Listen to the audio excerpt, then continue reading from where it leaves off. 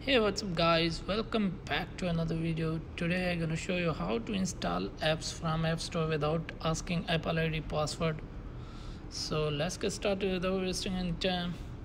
First of all, we try to install any app.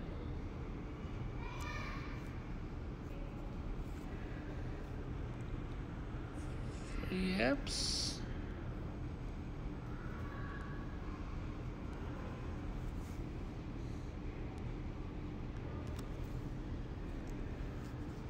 As you can see, Apple ID is asking for password, so cancel it.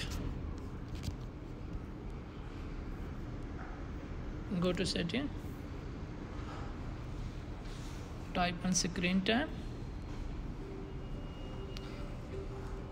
and type on content and privacy restrictions.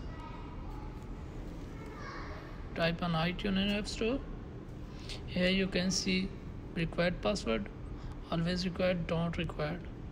So select don't required and try now. Again. Free.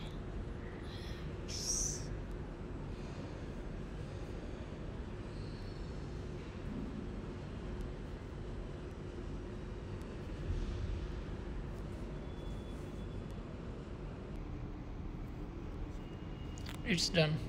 Thanks for watching.